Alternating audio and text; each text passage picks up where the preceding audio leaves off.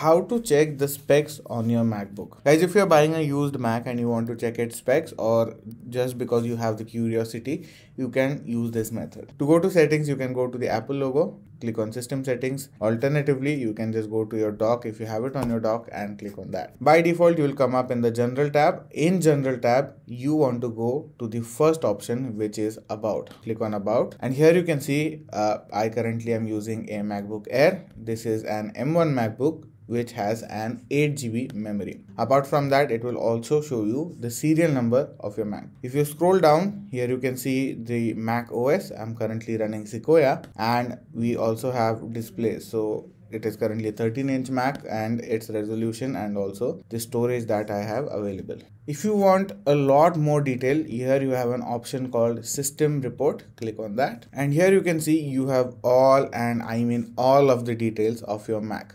Be it an iMac, your MacBook Air, your MacBook Pro, that does not matter.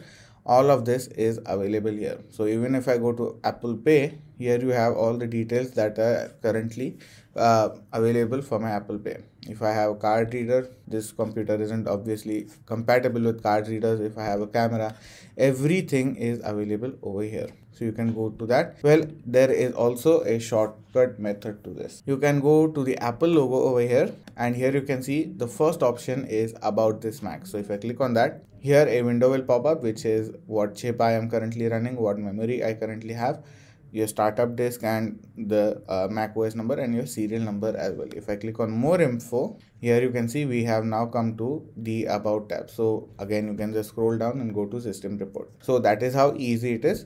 If you found this video helpful, drop a like, share and subscribe. See you in the next one.